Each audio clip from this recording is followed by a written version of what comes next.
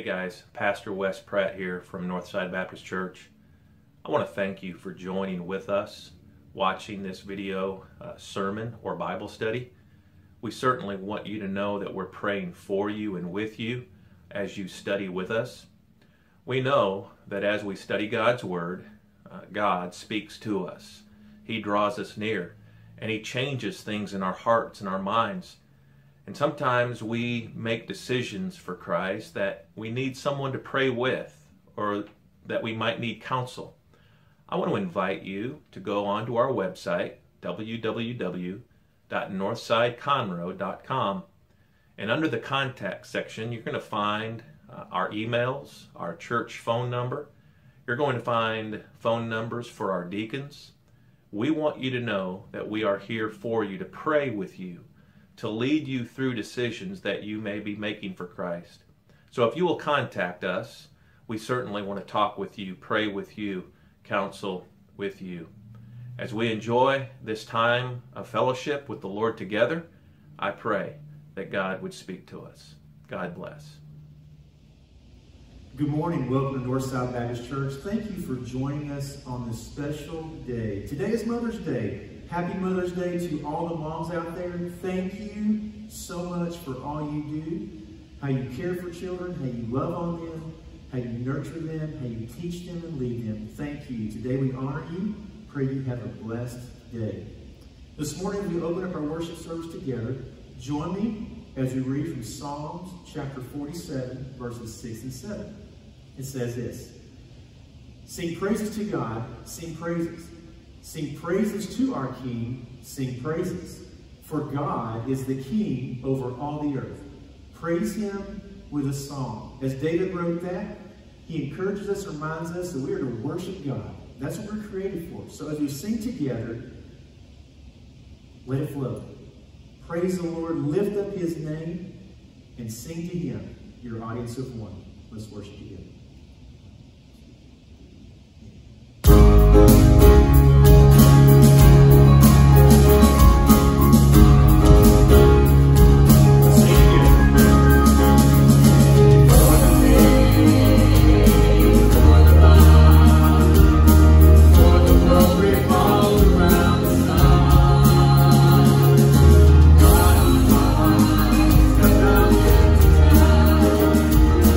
Glory of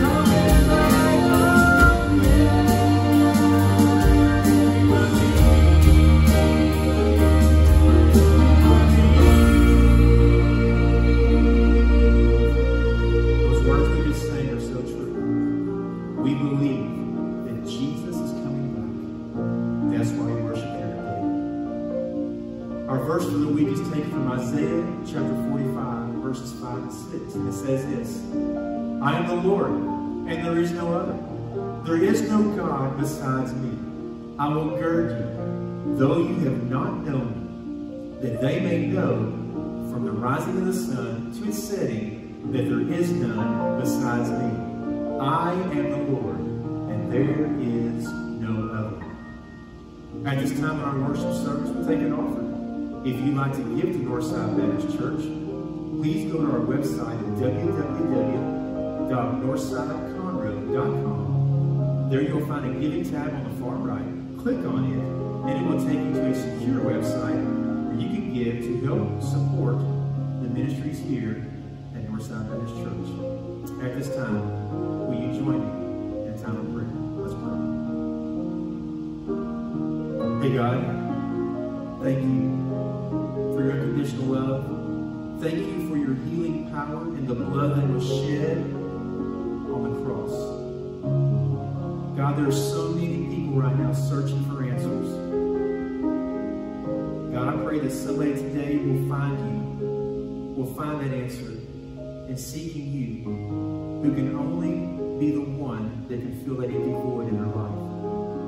So God, this morning as we continue to worship together, may the words of the songs, may the scriptures that we read, may the preaching of the word touch someone's heart and lead them to realize, God, that they're lost without you, and that they'll turn to you and ask your son Jesus to be Lord of their life. God, we continue to pray for those who have either suffered through the coronavirus or going through it right now. We pray for healing. We pray for comfort. We pray for joy in a time of hurt. God, we pray for the frontline workers, the nurses, the doctors, the policemen, the firemen, our leaders of our country. God, they need rest. They need strength. And we know you can provide. So God, I pray on their behalf and ask you just to touch their hearts individually right now. And God, let them know that there are people out there praying for them in this time of struggle.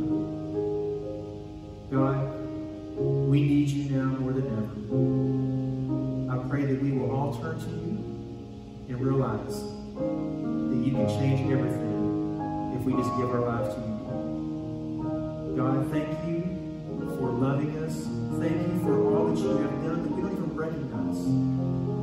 Thank you for providing us the technology that we're using right now. For those who are on the stage playing the gifts that you have given them, that we can lead others to your throne. Thank you, God. Lord, forgive us for we failed you. We ask all these things in your name. Amen. As we continue to worship together, Psalm chapter 59 verse 16 says this: But as for me, I will sing about your power. Each morning I will sing with joy about your unfailing love. For you have been my refuge, a place of safety when I'm in distress. I think we all can agree that COVID-19 has really distressed a lot of us. Not knowing what to do, how to handle things and all that. This morning I want to encourage you, if that is you, find the Bible, open up God's Word, and let Him speak to you through the words that He has written and given us to live by. His unfailing love is for everybody. All you have to do is be willing just to step forward and say, God, I want to know more about you. And you too can hear, taste, and see and live out His unfailing grace. It is amazing. Let's worship together.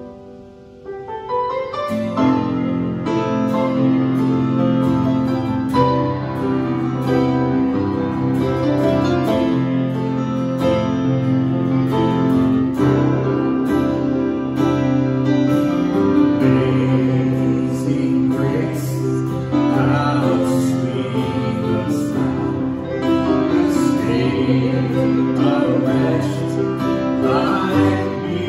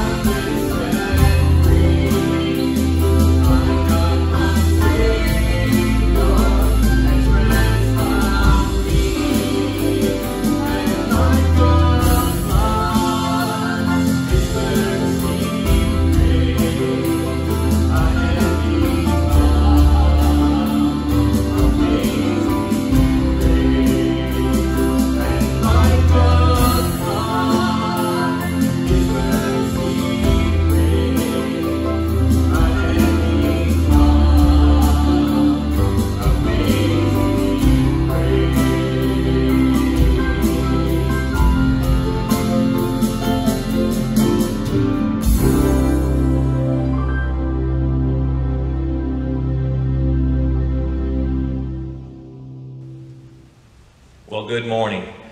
Welcome to our online service for Monday, May 10th, 2020.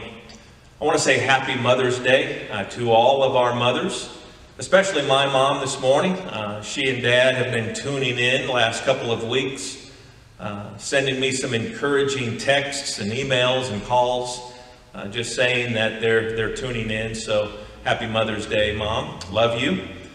To all of our mothers, of course, Happy Mother's Day. And I'm sorry that we were not able to have our church today, in service today. Mother's Day is one of my favorite Sundays, and I know it is yours too. We have a high attendance usually, and it's an opportunity to tell our mothers and show our mothers how much we certainly do love you and we appreciate you. However, there is good news. You heard the announcement this past week. If you are on our email list, we are going to be back in service in church next week, May 17th. If you do not have our email, or you're not on our email list, you can get that same information on our website at www.northsideconroe.com. Church members, you will receive an email tomorrow on Monday to explain how we're going to conduct our service on Sunday. As in the email, we are going to have two services, one at 9 and one at 11, to accommodate our numbers following the current social distancing protocols. So look for that email tomorrow. And for those of you who are not a member of our church, and members of our church, please pray for us as we get back into our church. And of course, all churches, as each one steps back into their regular services, or as regular as they can be. We just want to lift up our church communities as we regather. It's a great moment and opportunity, but it does require some flexibility, some understanding, and of course, constant prayer support. So thank you for tuning in this morning. Let us begin with prayer as we continue our series of messages this morning on the sovereignty of God. Pray with me.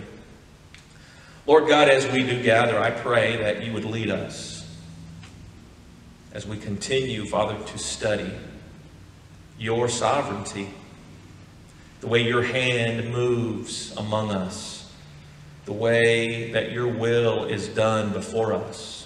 I pray, Father, that you would teach us today.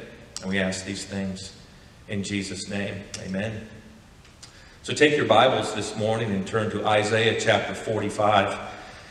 This morning we're going to transition from salvation to suffering. We've been talking about the sovereignty of God as it pertains to salvation, and Now we'll be talking about the sovereignty of God as it pertains to suffering. As we thought about salvation, we learned that while Jesus did not explain everything fully to Nicodemus, Jesus called Nicodemus to believe by grace through faith.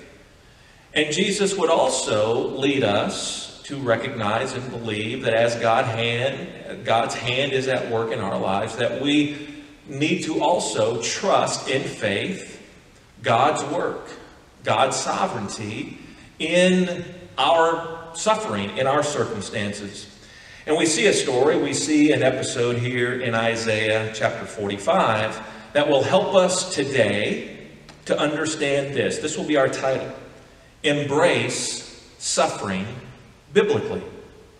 How do we understand suffering? Well, if we think about it biblically, it may not necessarily be comfortable going through the suffering, but we'll be able to embrace it, worship God in it, trust Him through it, and embrace the suffering biblically. So from Isaiah chapter 45, beginning with verse 1.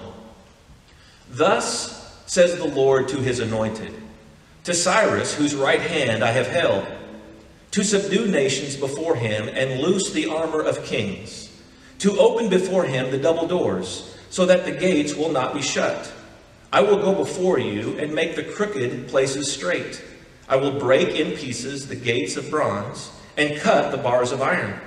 I will give you the treasures of darkness and hidden riches of secret places, that you may know that I, the Lord, who call you by your name, am the God of Israel. For Jacob, my servant's sake, and Israel, my elect, I have even called you by your name, and have named you, though you have not known me. I am the Lord, and there is no other. There is no God besides me. I will gird you, though you have not known me, that they may know from the rising of the sun to its setting, that there is none besides me. I am the Lord, and there is no other. I form the light and create darkness. I make peace and create calamity. So as we think about the sovereignty of God, and again, we've talked about this, we are okay when it comes to everything under the sun, when it comes to the sovereignty of God. God is all-knowing, He's all-powerful, He's all-present. And as God moves and His will is done in every aspect of life, we worship Him, we trust Him, we know that He is in charge. But we've also made it known, and I think that we still wrestle with this from time to time, but when it comes to salvation and suffering, we still have some questions. We want to know fully why things happen the way they happen, and we want to have a little control in the things that we do. And so while we mentioned that a couple of weeks ago, while we still have some questions, we went through several messages as God's sovereignty pertains to salvation. And I pray that you were with us as we went through those lessons to recognize that salvation is by grace alone, through faith alone, in Christ alone. And God calls us simply to believe, to accept, and to trust Him as He works in our lives. And so that's why we believe in faith. We don't have everything explained to us as we want it explained. God gives us enough, though, to know Him and to trust Him. So it's the same thing when it comes to suffering. We may not understand everything. We want everything explained to us. We want it palatable to us that we can understand it. However, if somehow God could explain everything to us fully, there's no way we would understand and would comprehend. You see, it would be similar to trying to teach a 4-year-old calculus. You could use all the terms and the definitions. You could talk about derivatives. You could talk about integrals. You could talk about all of those things. And a 4-year-old, his capacity to understand would just not reach the level of intellect that it would require to understand calculus. It's the same with all of humanity when it comes to eternity. The 4-year-old is having a hard enough time understanding shapes and colors and letters. He's still trying to learn how to tie his shoe. And we're the same way when it comes to our perspective of life or our understanding in life. There's no way we can understand and comprehend fully on God's level when it comes to salvation or suffering. We can barely figure things out enough as it is here on earth. So how would we be able to comprehend fully eternity? In fact, when it comes to suffering, the way we want to portray it, or the way that we want to portray God is this way. We want to say, well, God is a good God. We want to talk about God's goodness. We want to talk about the love of God. We want to talk about God reigns supreme. He is sitting on His throne. He is in control and He reigns.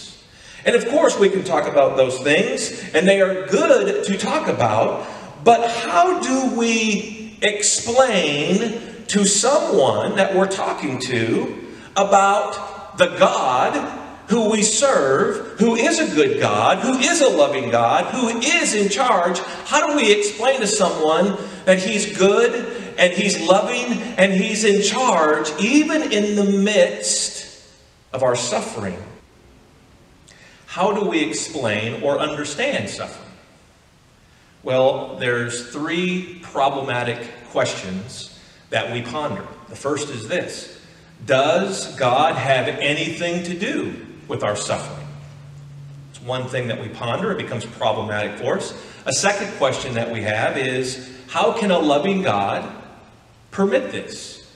If God is a God of love, if God is a good God, how can He permit this? And then a third problematic question that we wrestle with is, did God send this Himself? Did He bestow this suffering upon me? So, if we do not correctly process suffering from a biblical truth, if we do not approach suffering from a biblical understanding, we then have a tendency to deflect from what the Bible says. In fact, we may even give Satan some credit when it comes to suffering. I'll give you an example. As we wrestle with those three questions that become problematic, here's then how we try to answer those questions. Does God allow this? Does God have a part of this? Did God send this? Does God have anything to do with this suffering?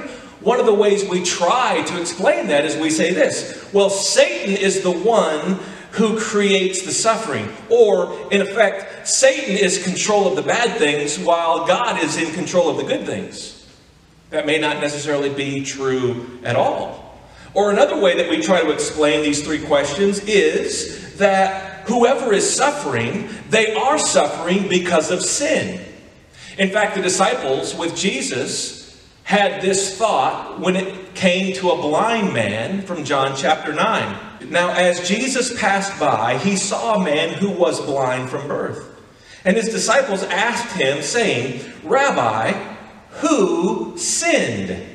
That this man, is it this man or his parents, that this man was born blind? Now listen to Jesus' explanation here. Jesus answered, neither this man nor his parents sinned, but that the works of God should be revealed in him. Now, that statement that Jesus makes is going to be prevalent throughout all of our understanding of all of our circumstances. God is involved in everything that we're involved in. And in fact, whether it's suffering, whether it's a difficult circumstance, God is revealing Himself, whether it be to us or to others. And so the disciples had that question, or that was their explanation of suffering. Because the man sinned, or because anyone that suffers must be because of sin. Another way that we try to handle those three questions, those problematic questions, is that we just throw in, well, it is the will of God. It's just the will of God. Now, while that may have some biblical truth, we have to recognize that in everything, God is using us or using anyone that is going through suffering for His purpose, for His will. We may even reference Genesis chapter 50 and verse 20. As Joseph was brought before his brothers, says this, but as for you, you meant evil against me, but God meant it for good in order to bring it about this day to save many people alive. Or we may refer to Jesus and His suffering, according to 1 Peter chapter 2, verse 24 and 25, who, when He was reviled, did not revile in return. When He suffered, when Jesus suffered, He did not threaten, but committed Himself to Him who judges righteously. So, as Jesus was suffering, again, remember His prayer in the garden? Not my will, but thine be done. Every step that Jesus took, even the steps of suffering, He offered up praise, glory, and prayer to God in following Him. So while we may answer anyone going through suffering, well, that's just the will of God. We also recognize that it brings us to a place of worship. It brings us to a place of peace. It brings us to a place, as Joseph trusted God, as Jesus trusted God, it brings us to a place of trust and rest. And then we also might say this, well, everyone endures some good and some bad. Everyone endures suffering. We may reference Matthew 5:45, for he makes his sun rise on the evil and on the good, and sends rain on the just and the unjust. Simply saying that good things and bad things happen to all people. Psalm 46, God is our refuge and strength, a very present help in trouble. Therefore, we will not fear, even though the earth be removed, and though the mountains be carried into the midst of the sea, though its waters roar and be troubled, though the mountains shake with its swelling. See, the psalmist is saying, while we go through this suffering, God is our refuge, and we will go through suffering. But then he says this in verse 10, be still and know that I am God. So even while we go through the suffering, see, we wanted to explain that everything is going to work out on our behalf. But the psalmist says here, be still and know that God is God. Joseph trusted God even though his brothers meant for evil what God meant for good. Jesus, even though he suffered, he was able to worship and trust God. Not necessarily, of course, Jesus did, but we, not necessarily knowing all of the plan, all of the purpose, all of the steps. We trust God. And then, of course, we use Romans 8:28, trying to explain suffering. Everything's going to turn out okay. Or we might even say everything's going to turn out good. Actually, Romans 8:28 says, and we know that all things work together for good to those who love God, to those who are called according to his purpose. So God is going to work things out according to his purpose, his good, and we might, through that, suffer. We might endure hardship. And then there's another statement that we make.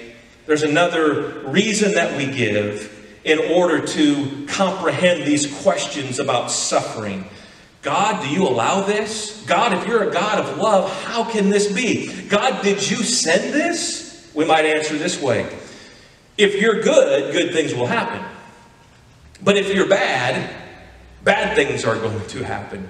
Now, folks, that's not biblical at all. As we just looked at several verses, we recognize that, yes, good and bad will happen. We will suffer. But as we think about suffering biblically, I pray that it brings us to a place of worship and of peace.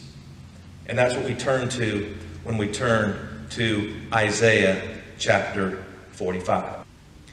Now, as we turn to Isaiah, or back to Isaiah 45, there will be three truths that we will see come from this text that we are led to trust God. Now, the reason why I'm saying that is because throughout Scripture, in all of suffering, whether it was the suffering of the people of God in Isaiah, whether it was the suffering of the people of God in Judges, whether it was the suffering of Job, whether it was the suffering of Joseph, whether it was the suffering of Jesus, in all of these episodes of suffering, and we'll look at other episodes in the next couple of weeks, we see an element that God leads everyone to respond with trust. Trust God through it all. Trust God in all of the suffering. In fact, the proverb chapter 3 verse 5 is a proverb we use over and over again to speak of this truth. It says this: trust the Lord with all of your heart and lean not on your own understanding. You see, too often we want to understand it all. We want to have it explained. We want to be able to comprehend it on our terms, on our level. in our way. R.C. Sproul Jr., he says this when it comes to understanding everything in terms of eternity. He says, my inability to think of a good reason why God would do anything, or why suffering would happen in my life, my inability to think of a good reason why God would do this is zero evidence that there can be no reason why God would do this. And so, while we may want to know, God, what is the reason for all of this? God, I need you to explain to me so that I can be okay with it. Well, that's not necessarily the case. And as we see in Isaiah 45, God leads Isaiah as God would lead us to trust him in all aspects, even into suffering. So, as we think about embracing suffering biblically, we think about this episode that God leads Isaiah to write. Now, in your Bibles, you may have the title of Isaiah 45 say something like this: Cyrus in the hands of God, or Cyrus as an instrument of God. What this means is God uses this king. He's an unbeliever, but God uses Cyrus for his own purposes, his own plan.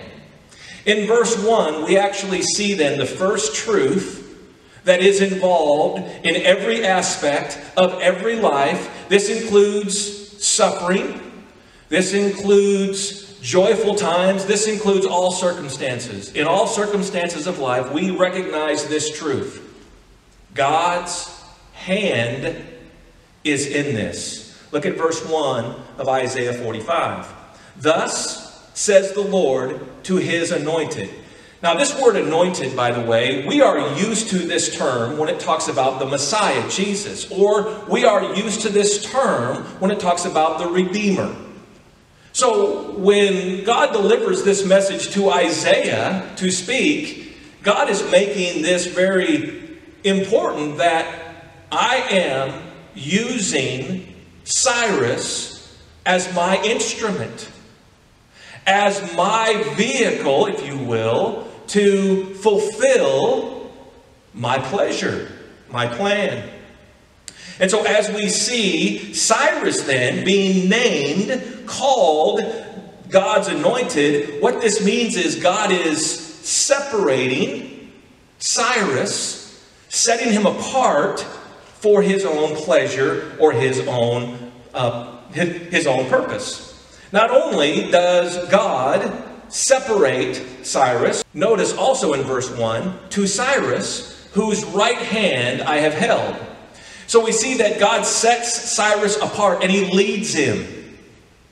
He draws him, if you will. He controls him, if you will, to his purpose and his plan. And so this gives us an understanding that God's hand is at work leading Cyrus. Cyrus is placed by God to rule. Cyrus is placed by God, if you will, to bring into captivity God's people. When we think of leaders in charge, we might think, well, if we could just vote this way, or if we could just call this way, if we could just pray enough, God will change things. We understand this in Romans 13, verse 1. Let every soul be subject to the governing authorities. For there is no authority except from God, and the authorities that exist are appointed by God. So, even while the people of God were being oppressed, even though they were held in captivity under Cyrus, it was the hand of God that was at work. And they needed to trust the Lord. Friend, you may be going through an episode of suffering in your life, and you may not have the reasons why. There may not be an explanation. In fact, we go through things, sometimes we use this term. This seems senseless. When it doesn't make sense, that is the time that we worship the Savior. When it doesn't make sense, that is the time that we trust God without understanding everything fully and completely. we trust God. God's hand was in this episode with Cyrus. Number two, not only was God's hand in this, and God's hand is in all of our circumstances. Verse 2 leads us to a second truth, that God's feet have gone before, or God has gone on before us to clear our path, if you will, to make straight. Look at verse 2. I will go before you. I make the crooked places straight. I will break in pieces the gates of bronze and cut the bars of iron. Now, folks, I hope this gives us peace, that knowing that while we do go through some difficult and suffering times, God has gone before us and cleared the path. I like to go and take my bike out into some trails. We have some parks here in our community, some mountain biking trails. And I like to go and enjoy a ride on those trails. Well, before those trails even existed, there was someone who took chainsaws and weed eaters and all kinds of tools to create that trail. They went on before me. I just followed, and I get to ride that trail. I have a path to follow. God has cleared the way for us. Now, yes, along the way we might stumble, we might fall. There will be some suffering, but the pathway has been cleared. God has gone on before us. This is what the psalmist had in mind in Psalm 23. The Lord is my shepherd, I shall not want. He makes me lie down in green pastures. Listen, he leads me beside still waters. He goes before. He is in front. He restores my soul. He leads me in the paths of righteousness. God goes before us, and we trust him in that. While we suffer, we know that God's hand is in it, calling us to trust him. Jesus, when he went to the cross, he cried out to the Lord, but he trusted him. As the people of God are being held in captivity, they are being called to trust the Lord. In our suffering, we know that God's hand is in our midst, and his feet have gone before us.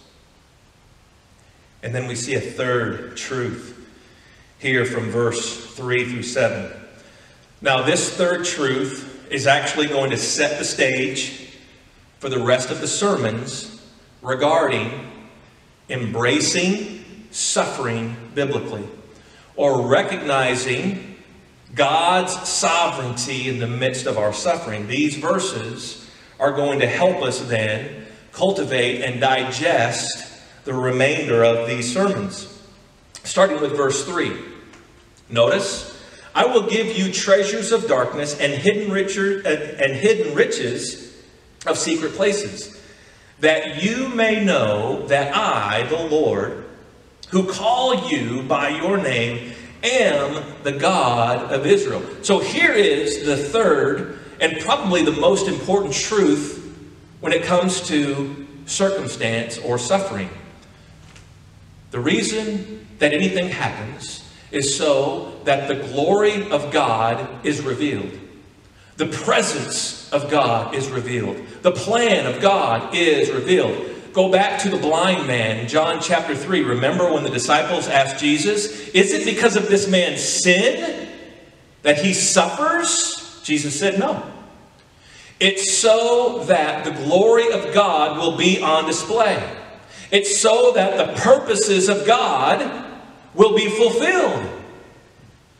In the life here of Cyrus, God is using Cyrus in the life of God's people to carry out his own purposes, God's purposes. And in the midst of that, he is revealing himself to Cyrus. So he makes himself, God makes himself known to unbelievers. And then he also works in the lives of believers. Look at verse 4. For Jacob my servant's sake and Israel my elect. So now it transitions from God revealing himself to Cyrus to God revealing himself, revealing his purpose, if you will, to his own people. I have even called you by your name and have named you, though you have not known me. So even in their disobedience, throughout the Old Testament, we see God's people, right? Especially in Judges, we see God's people turn their eyes to God and then they turn their eyes away from God. They turn their eyes to God and then they turn away from God. And folks, this is just like us. We do this as well. We turn to God when things get rough, right? And then when things start going our way, we have a tendency to turn away from God. And God, His hand is always in our midst. His hand is always working, right? As we trust the Lord with all of our heart, lean not on our own understanding, right? God is working in our midst. He's making our paths straight. He has gone on before us so that His plan, His pleasure in our lives is revealed. And so as He is calling then His people to know Him, even though they don't know Him, they haven't been obedient to Him, sometimes we have to allow God's purposes, if you will, without making any excuses, right? Sometimes we like to tell people, well, everything's going to work out okay. This shouldn't be happening to you. When God's hand is involved and His purposes are being planned out, worked out. Regardless of our circumstance and suffering, we have to trust the Lord. So God reveals Himself to unbelievers. He makes Himself known to believers. He reveals Himself. In verse 5, I am the Lord and there is no other. Folks, that is a truth that we need to recognize in our suffering. I am the Lord. There is no God besides me. I will gird you, though you have not known me. God is going to use unbelievers. He used Pharaoh. He used Cyrus. He used Nebuchadnezzar. He used Paul, right? The Apostle Paul. Paul was on his way to Damascus to persecute Christians. God showed up in the midst of that. His hand was in it. He was before him, and he called Paul, right? So we recognize that as God calls us, we worship Him as He reveals Himself to us. I will gird you, though you have not known me. Verse 6, that they may know from the rising of the sun to its setting that there is none besides me. I am the Lord, and there is no other. What this does is it simply brings us to a place to worship God and trust God no matter what. And folks, I'm not going to paint this quick picture of everything is rosy, because sometimes it's hard. Sometimes it's difficult. Suffering can be overwhelming at times. But through it all, I pray that we learn to trust. And then in verse 7, and so this is where we are going to end today. But from verse 7, it's still hard to recognize that while God is working everything out for His purpose and pleasure, He also works it out in the midst of calamity or suffering. Well, that's what He says in verse 7. I form the light and create darkness. I make peace and create calamity. So there's a biblical truth that in the midst of our suffering, we may recognize that God's hand is in it. God's feet have gone before, and it's for the purpose that God is glorified, God is revealed, God is known. And I pray that that is a lesson that we all learn. That we'll be able to, at the end of this sermon series, in the midst of our suffering, say and pray to God, God, you know my path because you've prepared it. You know my pain because you are leading me to endure it. You know my suffering as you are leading me and directing me to use it, God, for your purpose. And I do pray that's the lesson that we learn. That the sovereignty of God, when it comes to suffering, works out for the purpose of God. I pray that you will continue with us, whether it is following us on our YouTube channel or our Facebook page as we do meet back in church next week, May 17th. And I pray that as we gather, we all understand and recognize God's sovereignty in the midst of even suffering. Will you pray with me? Lord, we close today with hearts that are anxious to know you more. God, thank you for revealing yourself through your word. Lead us, Father, in this sermon series to know you more and more each day through every circumstance and situation that we find ourselves in. God, we love you and we pray these things in Jesus' name. Amen.